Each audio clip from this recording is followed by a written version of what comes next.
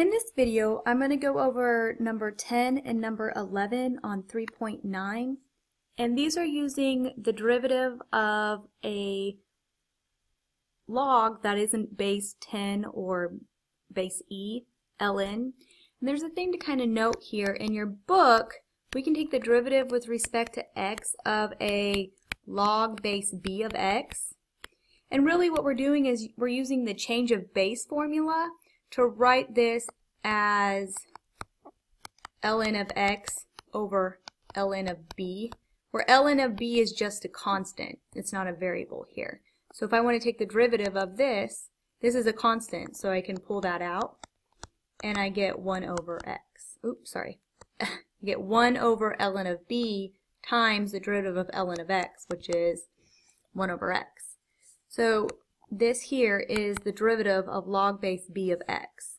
You can remember this formula, or you can just remember the change of base, and anything that you have that is not a natural base or base 10, you can change this as 5, and then this would be ln of x to the 4th minus 8 divided by ln of 2. And then find the derivative of this function. The 5 and the ln of 2 are constant, so you can just pull them out when I take the derivative. So the derivative of this function, y prime, is going to be 5 over ln of 2, that's a constant, times the derivative of the function. So this function here is going to be the derivative of the outside function. The derivative of an ln of something is 1 over that something, times the derivative of the inside. And the inside's a polynomial, x to the 4th minus 8. The derivative of that would be 4x cubed minus 0, so I'm going to leave it like that. So here, I know it kind of looks like it's kind of crazy here, but if I change it, I'm just dealing with a constant out front, and I can clean this up, and I would have, what do I have? 20x cubed over ln of 2 times the quantity x to the 4th minus 8, and that is going to be my derivative of this log base 2 function. Really, you could also just kind of pull it out to know that you're going to have 1 over this ln of b, being b is the base, and then treat it like a natural log. We look at the second one, a little bit more things kind of going on here. I have this log base 6 of x, and I'm going to turn out, this is not the correct answer here, I'm going to rewrite this, or I could take the derivative here. I could say y equals 1 over ln of x divided by ln of 6. And I could simplify that as ln of 6 over ln of x. Then I could use the few different things I can do here. I could use the product rule, and if I want to use the product rule, I could take the derivative as the derivative of the top. Ln of 6 is a constant, so the derivative of the top is 0. Hold the bottom, which 0 times the derivative of the bottom, I'll go ahead and write that just because.